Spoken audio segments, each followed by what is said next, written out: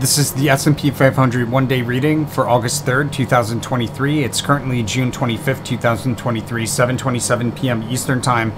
The shuffle file we're about to play was created on June 16th, 2023 at 11:06 p.m. Eastern Time. That's this video right here.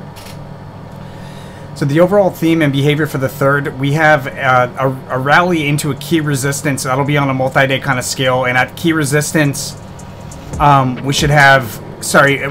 that'll be a rally into key resistance on a multi-day kind of scale, at least the one-day kind of scale, and from that we should have consecutively lower spikes up on the way down.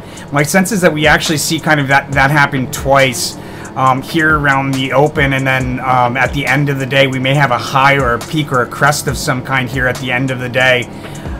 It may not be a high for the day, but a peak or crest that stands out here at the end of the day, where we rally into a key resistance and then we break down from that with consecutively lower spikes up on the way down on a one-day kind of scale.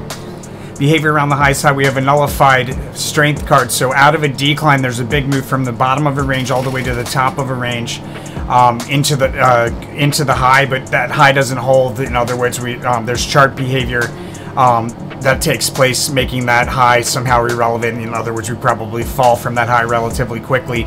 We have behavior around the lowest low. We have a period of sideways rotation, and within that sideways rotation, there's a sharp drop that'll stand out on a one-day scale. That sharp drop will take us to revisit a support level that was recently a past opportunity.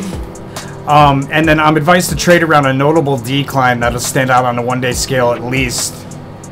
There's some cross-trading congruencies to a peak or crest, an overbought peak or crest that takes place probably around the open, that we sell off pretty notably from. In the pre-market, we have a move higher. We stay above a resistance level briefly, and then we break back down through that same price level shortly thereafter. That could be the high for the day, or we have a high somewhere right around the open when we meet a key resistance. And we decline pretty notably into a low around the open, or within like the first hour and a half somewhere. After we meet key resistance, and we bump along it for a little bit, there's a notable decline into a low for the day, or at least a low thus far for the day there that takes place somewhere in like the first hour and a half. There's a trough that takes place again midday after. There's probably some back and forth like price swinging around the low, and we come out of that low and make a crest or peak somewhere around like 12:30, maybe a little after 12:30. So there should be some volatility in there. At least one sharp drop between the low and all that volatility into the peak or crest, and that peak or crest will form when the period of volatility ends with a fast sudden move higher there somewhere around 12:40ish. Off of that peak or crest, there's a notable decline through multiple support levels.